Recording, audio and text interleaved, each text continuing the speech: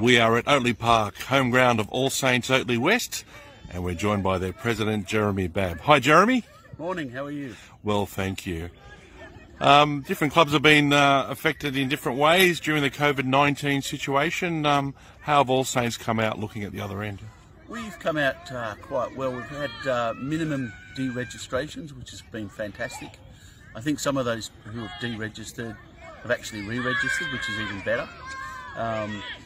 We have lost a few teams along the way with a few critical numbers going. We were really looking forward to having an all-AJ squad again this year, but we just lost too many numbers out of that squad, so they've had to drop back to all-age Bs, which is a bit disappointing. But these things happen, and we'll look forward to next year and rebuild this year. A lot of new amenities have come online in the St George district over recent times. Fantastic for the clubs. Oatley Park have been the recipients of a new surface last year, and now a new amenities block on its way as well. Yeah, it's fantastic. We've had the old pavilion up there. I think I don't know how long it's been there, since the 50s, but it's fantastic to get the new club area up there. New change rooms, new canteen, new outside sitting area.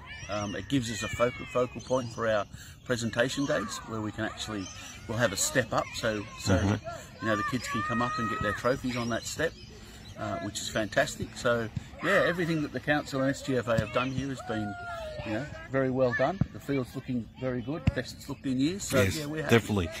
Definitely, it's moving in the right direction. Yeah.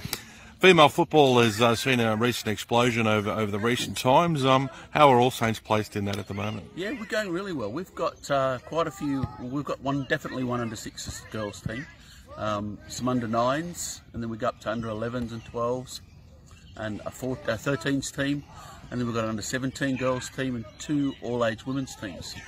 So, for a small club, I think that's quite a few women's teams. Very good representation. And, even better for them is the new facilities block. It gives them change rooms and, somewhere to get away from everybody. That's been a big thing, that's been the feedback for female football, to have designated, dressing rooms, and just gives them a little bit more protection in that area. As president of All Saints, Jeremy, a gut feel on who you think, which teams will do well in your club in the upcoming season? So, look, based on last year's results, the All-Age Bs have won it 2 years in a row, which is why we were excited to get them back into All-Age As. So I think they'll be strong again. Our All-Age Cs, who were in the grand final last year and were very unlucky, will probably, place well again. I think one of our under-21s teams, who's actually now going to play in the All-Age Ds, will do quite well. The All-Age Women's A's team, which is a new team to the club, we're expecting that they'll do quite well.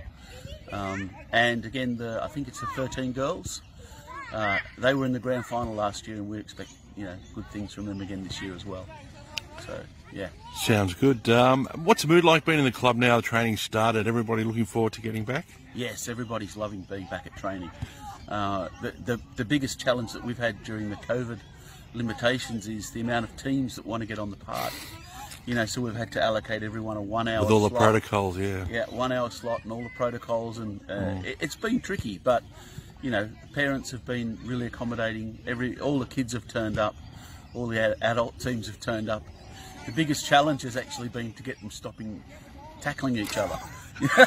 Remember, it only comes naturally, Jeremy. Yeah, right? absolutely. So that's the hardest thing. Yeah. When the ball's there to be won, they don't think about social distancing, about winning the ball.